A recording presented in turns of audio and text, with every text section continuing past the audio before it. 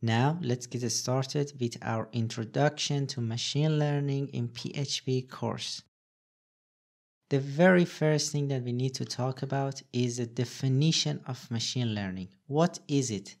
Well, machine learning is a type of artificial intelligence, or AI for short, that allows computer systems to learn and improve their performance on a specific task without explicit programming. There are multiple keywords here that are very important, but the most important part in my opinion is without explicit programming. So what does it mean? What does without explicit programming means? Let's see an example. Let's say we want to find a way to calculate the price of a house that we have based on different parameters. When we want to do it without machine learning, we have to write the code ourselves. So we say, okay, I have a function calculate price. It would get different arguments, like obviously the size of the house, the number of rooms, and so on. And then we say, okay, just as an example, the base price for this area is like $1,000, and obviously the price of the house would be the size multiplied by the base price. So if a house is 100 meters, the total price would be $100,000. And also another factor that impacts the price of a house, for example, can be the number of rooms. So the more rooms it has, the more expensive it gets. So we can take that into account. We can say price equals to price multiplied by number of rooms divided by 10. So if it's 1 room, it would be 1/10. If it's 2 room, it would be 2/10. So the more rooms, the value of this part would be more, and when we multiply it by the price gets more, and then we can return the price. Obviously, this is a very simple function. We have to take into account a lot of parameters, like the location of the house, the floor, and a lot more. But this is what explicit programming is. I have to write the code. I have to take into account all the arguments, all the parameters myself. But with machine learning, as we see later, we give the model some basic data from different areas, from different houses, from different locations, and then based on those trained data, our model would predict, okay, based on this value, the price of this house would be this, without any explicit programming for that exact model. So it's very important. That's the part that really changes everything. Right now, if I want to take into account like 10 parameters, I have to come here, change every value. Obviously, each value is not the same for each location. But with machine learning, even if I have like 1,000 or 2,000 different parameters, it would take all of them into account and create some function. And based on that function, it would calculate the price. And it's just amazing. It's mind-blowing. We will see some examples when we get to the coding part. Now let's talk about different use cases. There are so many use cases for machine learning, and honestly, the sky is the limit.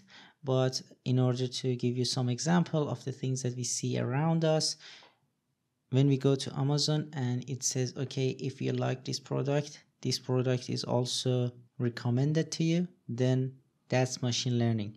When you go to IMDb and you search for a movie and it says, okay, there are these movies that are like this movie that you are looking for, then that's machine learning. A lot of banks and financial institutions are using machine learning to detect fraud. For example, if somebody else using my card in another country, my bank is going to detect it automatically because it's another IP.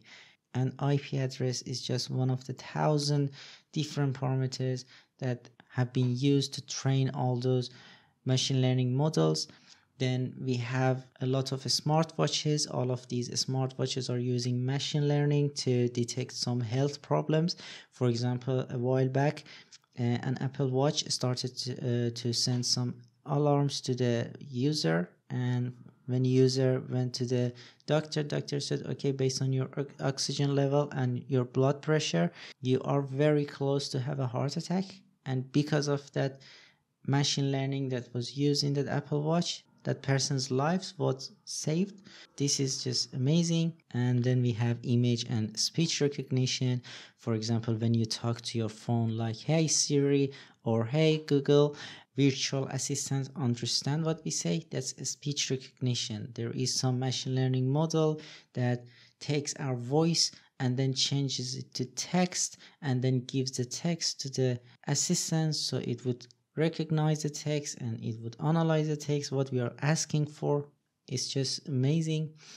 Then we have natural language processing, or NLP for short, and AIs and machine learning algorithms like ChatGPT, and a lot of language analysis and translation specifically is using these models. Then we have predictive analytics, like we want to predict the future of the market, the future of pricing of the houses, and a lot of other applications. Honestly, as I said, the sky is the limit. As long as you have some data, you can train a machine learning model based on those data and get some amazing results. There are many different types of machine learning. The most common ones are supervised learning and unsupervised learning.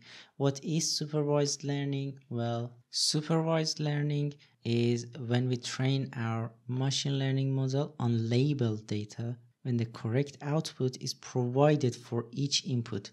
So we say, okay, if this house has 2 bedrooms and the size is 100 meters, the correct price is like $200,000.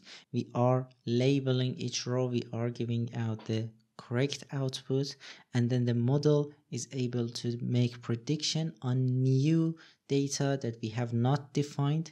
A lot of spam detection and image classification and predictive modelings are based on supervised learning. And for unsupervised learning, we train our machine learning model on unlabeled data, as you have guessed probably. The model must identify the pattern and relationships between all of these data without our guidance and giving out the correct output. And most common application of unsupervised learning is like data compression and clustering. And there are other types of machine learning, for example, semi-supervised or self-supervised or reinforcement learning. If I want to define them in a very short sentences, for example, for semi-supervised learning, we train the model on a mixture of labeled and unlabeled data. And for self-supervised learning, we use a single input to generate both the input and the output for training. And for reinforcement learning, we train a model based on some trial and error. So whenever it goes the right direction, it gets some reward, and whenever it goes the wrong direction, it gets some form of penalties. There are many different algorithms that are used in machine learning, but here is a list of most common algorithms. You don't need to know all of them. We are going to build some simple models with some of these algorithms so you get to know them. But I brought a list here just so your eyes and your mind could get used to these names. For example, linear regression, support vector machine, or SVM for short, KNN algorithms, or PCA, or neural network decision tree, and so on. As we said, there are many different algorithms and there are different types of machine learning. So how on earth am I supposed to know which one works for my model the best? So what should we do? in order to understand that, we have to use some evaluation metrics. For example, there are some accuracy metric, precision, F1 score, or root mean squared error, or RMSE for short, and there are some other metrics that we can use.